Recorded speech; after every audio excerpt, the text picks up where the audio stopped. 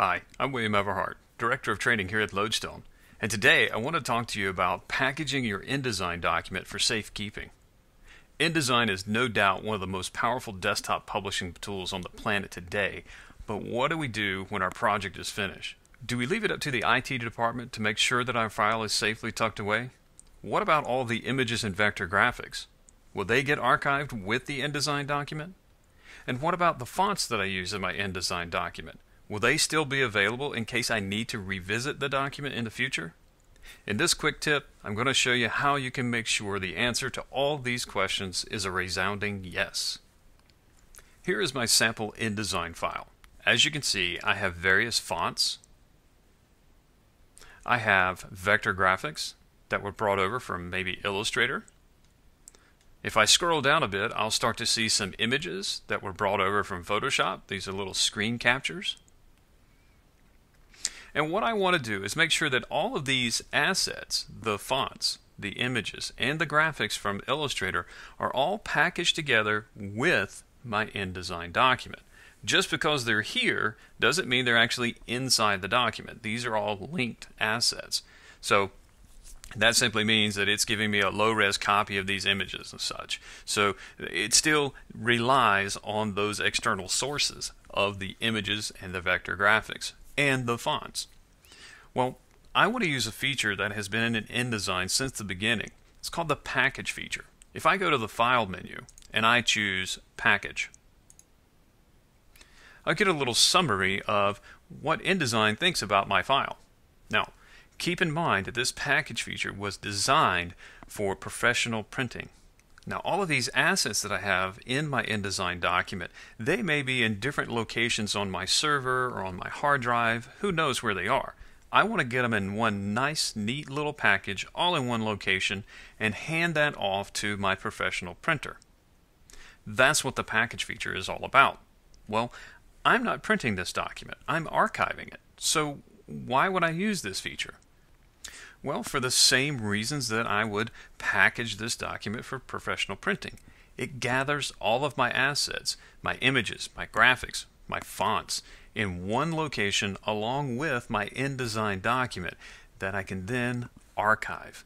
I can get it off my computer, get it off my server, make room for new files, and then in the future, if I have to come back to this document for some reason, well, I just pull the little package off the shelf, open it up, and everything I need to create this document or edit this document is all in one nice, neat location. So, let's take a look here. I've got a small warning in my links and images. Well, I know what that's about. Let's take a look. Over here in the links and images, it's saying you have some problems here with some of these images. Remember, the package feature was built around professional printing. Professional printing uses 4-color process, CMYK. The images I'm using here are RGB, red, green, blue. And traditionally that has been a no-no for professional printing. So that's why the warning is here. Now I'm not professionally printing this. This was simply for display purposes only. So I'm going to bypass that warning and go ahead and hit the package button. It's going to give me some printing instructions. Now I could fill this out if I wanted to, but I'm not printing it, so I'm not really going to use this. But you could, maybe for archival purposes, put in the information, your contact information, so people know that if they open up the package file, who created it. Maybe some special instructions on how you built the file. Maybe there's certain layers in there that you did something special with. And it would be good information either to remind yourself what you were doing or someone else who happens to pick up this project after you. So you can still use this even though it's not being professionally printed. Next, it's going to take the name of my document, in this case data merge conditional text, and it's going to append the word folder to it. This is the folder in which it's going to build and put all of my assets. So I'm going to just leave the name as is. You can certainly rename it. I'm going to point it to my desktop, and then I'm going to look down here at the bottom at some of the options. Now, some of these options are copy fonts. Yeah, absolutely. Copy linked graphics. Sure, that's going to grab all of my fonts and all of my graphics that I used inside my InDesign file. It's going to make duplicates of those and put them in this folder it's about to create.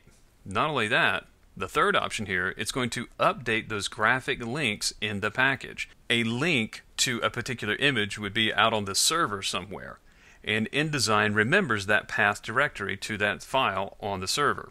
Well, when I do this package feature, it will update that link and point it to my package folder, so I don't get that missing link message. Well, I just want to include one more item here. I want to step down just a little bit, and it says include fonts and links from hidden and non-printing content. Very, very important. I may have some text out in the pasteboard area, or maybe some images I placed out there that I was swapping around, couldn't make up my mind on. I still want to include that stuff, just in case I change my mind and want to include it in a later or future project. So I'm going to go ahead and turn that on. The rest of these I'll just leave as they are, and I'll go ahead and package this document.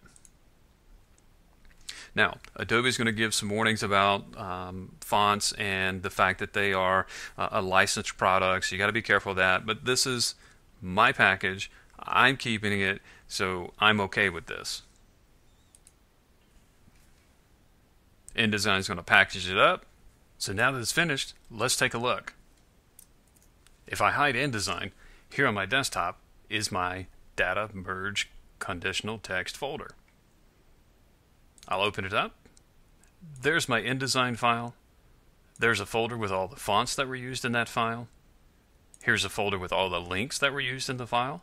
And then here's my little instructional document. That's it. That's all there is to it.